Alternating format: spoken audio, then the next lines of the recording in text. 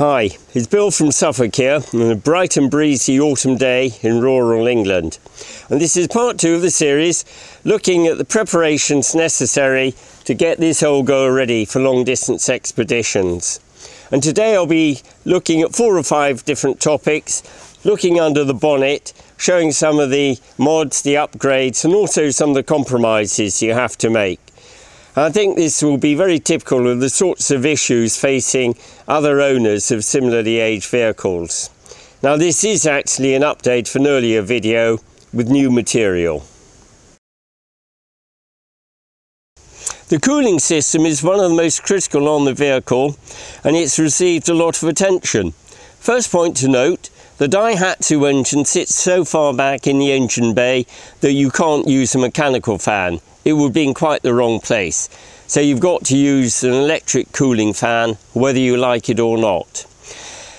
Now the standard Land Rover copper radiator rather struggles with this vehicle, particularly when I go to hotter climates. And so a number of years ago I bought an AliSport aluminium radiator, and I also treated the vehicle to the matching intercooler. And there's no doubt it does give better cooling. They are absolutely beautifully made, but they are a little bit fragile. And a couple of years ago, the radiator developed a small leak, and I sent it back to the factory for repair, and the copper radiator went back in. And I've done a few trips in the meantime, and I have to say that the standard cooling system does struggle. So now I've got the AliSport radiator back, fully repaired, it's gone back in, and that is where it's going to stay. And the engine does run cooler, and the cooling fan comes on much less often. There's no doubt in my mind that the risk of having a failure in the aluminium radiator is much less than the risk of damaging the engine if I persist with the standard copper radiator. Now to help with the cooling, if you can see them, there are a couple of oil coolers here, gearbox and engine. And I put them in the only place where there's fresh airflow available, which is underneath the front cross member. These are Mocal 13-row units, and I have had to modify them in order to squeeze them in. Now for protection of the oil coolers, I've got this underbody bash plate. I have had to modify it. I've had to weld extensions onto the rear mounting point in order to swing it down to create space for the oil coolers. I've also had to cut away at the front to improve the airflow. And this will take care of any major bashes, and I've got some stainless steel mesh which lives in front of the coolers themselves, which will catch things like flying stones. I think they're actually very well protected, and indeed I've had no problems whatsoever in over 200,000 kilometres. But even if the worst comes to the worst and the coolers do get fractured, my contingency plan is I carry a couple of fittings like this, and I can offline the coolers by merely joining together the inlet and outlet oil pipes. I think this is far more effective than anything that Land Rover offers. So when it's put back together again, it looks like this, and it's quite a busy little area.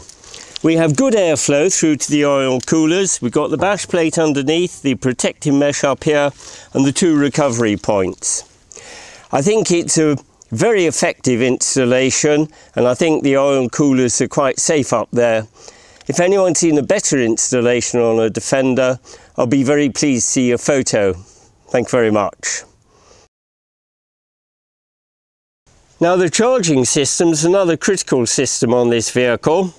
And this has been through a few iterations to get to its current configuration, where it now works very satisfactorily. I have a dual battery system, and the total installed capacity is about 150 amp hours. And the standard alternator is a Nippon Denso 60 amp unit, which is very well built. This is incidentally about the right size for this for charging this battery bank, and I have covered this in the other video on this channel about dual battery charging.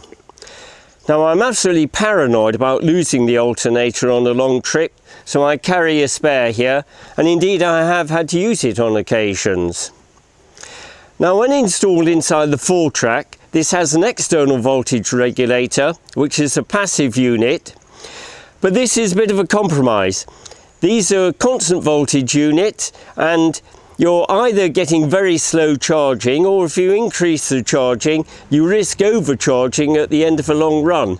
And in practice, you need a multi-stage charge controller. And I've broken my own rule by introducing electronics, and I have a smart charge controller.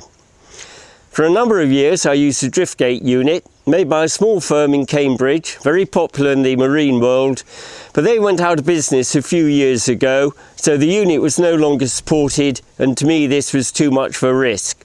So I relegated this to the spare, and I bought a more modern Sterling ProReg smart charge controller instead. And I have the two units mounted side by side on a backing plate, and this goes high up underneath the wing. It's quite close to the alternator. It's also very cool there, and it's also high enough that it doesn't get flooded even during deep wading, so it's a good location for it. Now, electronics don't like vibration, and so the backing plate has rubber mountings.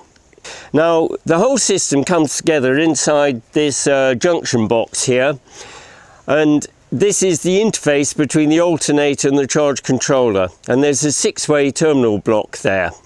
I've also got an identical terminal block on the spare driftgate unit, and should I need to change out the charge controller, it just means moving the cables over on the alternator side like for like, and this only takes a few minutes in practice.